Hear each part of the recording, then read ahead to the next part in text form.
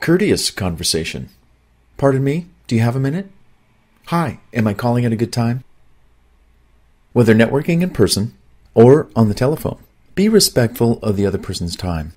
A person might be heading out the door on their way to meet someone who just walked in, or they're just not available at that time that you contacted them. Always ask if you are calling at a good time, or, hey, you're in the same room. Hey, do you have a minute? Can I talk to you real quick? Because they may be on their way to, go do something. Who knows? Don't want to stop them. Always ask if, again, you're calling at the right time. If the person you called does not have time, ask for a convenient time to contact him or her. They'll appreciate the fact that you cared enough to respect their time by asking that question. Hey, is now a good time to talk? Most people just call and start talking your ear off with no respect to what you're doing in the given moment. Don't you be like that.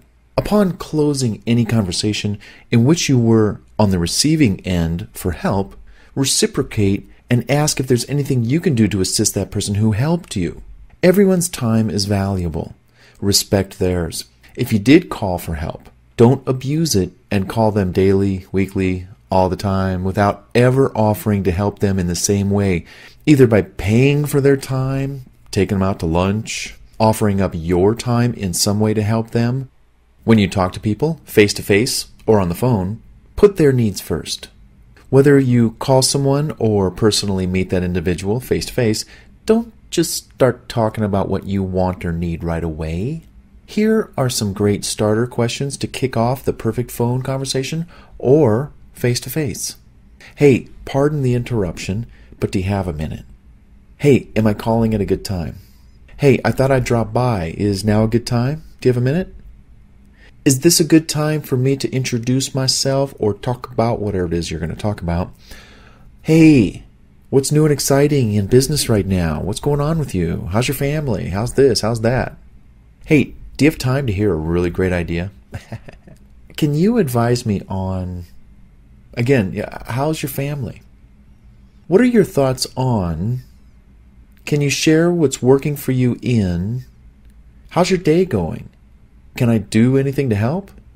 Now, some of these were mixed in there, but I think you get the idea. Just don't start off the conversation with, just jumping right into your needs. I am calling you because I need. Okay, well, what am I, some kind of customer service assistant just waiting for your phone call? What about my day? How about my life, And the same thing, and I know this is telephone stuff, but, we network over the phone as well. And maybe when you're in person at a networking meeting, you don't necessarily have to say, so, hey, how's your day going? But at the same time, it is true. You have needs, you have wants, you want to accomplish your goals at the networking event. But you don't have to start off with all business, kind of just warm up. Say, hey, how's it going? Yeah, what do you think about the event so far? Yeah, what's been your favorite person that you've met? Have you picked up any great ideas from the event today? Oh, yeah. Oh, it's been great. Oh, yeah. Hey, question. You're the one that does XYZ 1, 2, 3. I have a question about something. Do you have a minute? Okay. See how that just flows and rolls and just... Bottom line, always be respectful of other people's time. Don't always come off as, your needs, your wants and needs. This other person, they may be having a bad day and they're just not showing it. Or maybe they're under some kind of pressure or stress that you don't know about.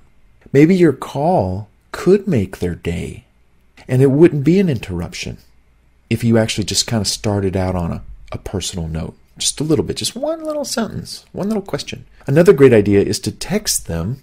Again, this is if you're phoning. Hey, free to talk? And then they can reply with, yes, call, or give me 10 minutes. And again, when you're in a networking event, and let's say it's halfway through or towards the end, you can totally walk up to somebody and say, hey, do you have a minute? Are you free? Because they may be thinking about leaving. They may be thinking about going to talk to somebody before the event ends. They may be wanting to return an emergency phone call from home. We don't know. So we just want to be courteous and kind and polite and respectful. And it goes a long way. And it takes seconds. Literally, it takes seconds but weighs pounds. It's heavy. Again, Don't just start off with business. Ask about them personally. Hey, how you doing? Show you care about them as a human being, and just not some answer resource / service vending machine that you go to when you're hungry. Listen sincerely and closely. By listening first to them, you'll pick up clues as to how they're feeling in the moment and if now really is a good time to talk. This also works well when you meet people at networking events. For example, "Hi, Steve. Hey, do you have a minute? How do you like the event so far? Any good leads? How's your day going?" "Oh, not too good. Blah, blah, blah, blah, blah, blah. Really? What's going on? Talk to me." And then they do, and they talk to you, and they're like, "Hey, I appreciate, being able to just kind of unload on you a little bit, a little venting. I appreciate that, Bart. Yeah, what is your question?" "Well, hey, my question is, blah, blah, blah, blah, blah, blah." Show a genuine interest in what they have to say and how they say it and how they're feeling at the time. If it sounds like they're having a bad day or night, you might ask, "Hey, are you okay? Is everything all right?" And stay off the business topics until you're sure they're okay. I remember a phone call I was on. I was talking to a client, and she called with her needs, her wants, and it was in her tone that I kind of listened, and I heard, So I hung up the phone, but then I called her back, like a minute later, and she says, "Yes." I said, "Are you okay?" And she said, "No, I'm not." And I'm like, "What's up? Dump on me. Share, if you want." And she did. And she said, "Bart, I appreciate you calling me back." This was at the end of the second phone call we had, where she said, "I appreciate you taking the time and just listening to me, because many people that I work with, they don't do that. You're extra special. Thank you." See, being nice, being kind, being courteous goes a long way. And it just helps you. And in the future, down the road, when you need something and you reach out to one of your people and they remembered how you were with them, for the most part, you could probably imagine they're going to come through for you too. Human nature. Humans in general. Can't live with them. Can't live without them. Okay, back on track here. So maybe the person is having a bad networking night, and you're the person who could help them. You just made a new friend and maybe a new customer or a referral partner. If things are okay, and they're just catching their breath, then casually proceed to discuss what's on your mind. "Hey, the reason why I came over, would you be interested in?" And ask nicely. People love to help other people when they know they're truly appreciated at the other end. No one wants to be at the beck and call of anyone. And don't you do it. Don't you be calling people time and time again, daily, weekly, just, "Oh, I need help, I need help, I need help." Look it up on the internet. Spend 5 minutes researching the problem yourself. Now, granted, I've had people call me after spending 3 hours trying to fix a problem. And they call me and they say, "Bart, I'm so sorry to call you. I've been trying to fix this problem for 3 hours and I just can't get to it. I know you're going to fix it in 3 minutes, so just please, can you help me?" And then, I help, in 3 minutes, and then it's over with. But you know what I'm saying, though. So many people today, and I'm not talking about you, and I'm not talking about me, but so many people today are lazy. And they don't do the work required to get the answers they want, or they're lazy. They don't button their lip. They're not patient. They don't listen. When you call people on the telephone or meet them in person, have something positive to say to them before you get started with the intended business.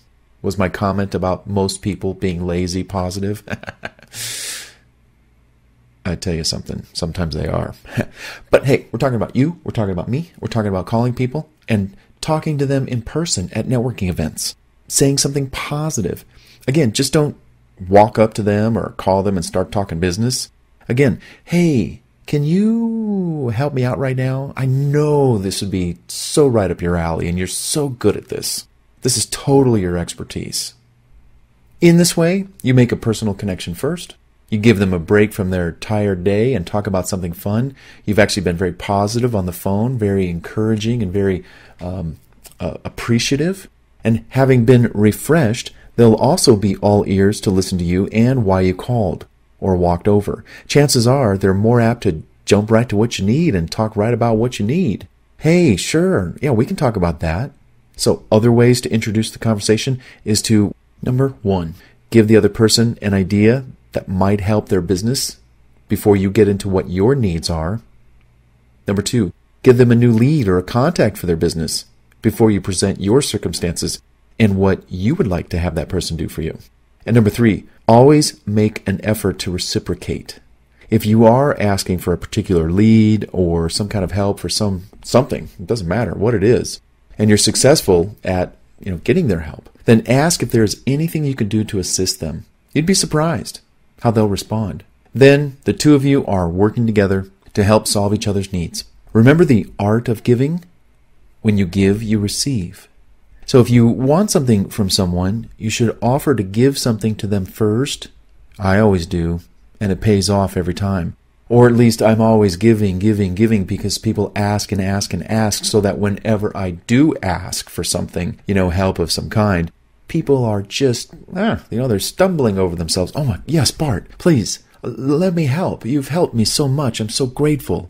Thank you so much for the past. I can help you right now. Yes, I'll be right over. Or, yeah, let's meet at that time and I'll help you. So, paying forward kind of thing too. This goes the same for over-delivering. If you ask someone to do something for you, and in turn you promise to do something for them, over-deliver what you promised you would do, that pays off in the long run too. Doing more for others, it just helps them do more for you when you least expect them to also. A nice thing for sure. When it comes to networking and you leaving the event and walking away and going home and back to the office, these niceties, these methods of conversation, the way you treat people, the way you talk to them, being positive, not starting off with your needs first, inquiring about their day, inquiring about these elements of conversation have an impact on how people think about you. And whenever you're in front of somebody, you can always make a face, you can always be fake, you can always put up a front. It's when you leave the room, that's when people really talk dirty about you. Or they talk clean.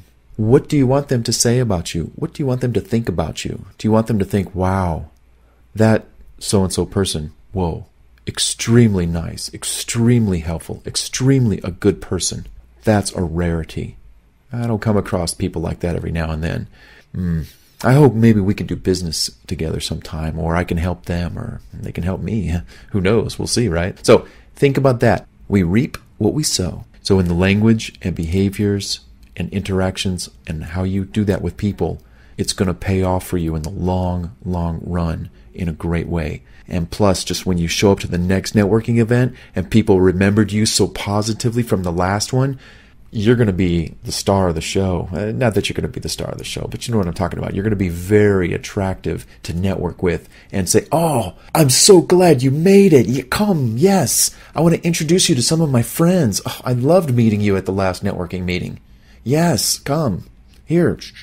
And then it just all happens. It's awesome.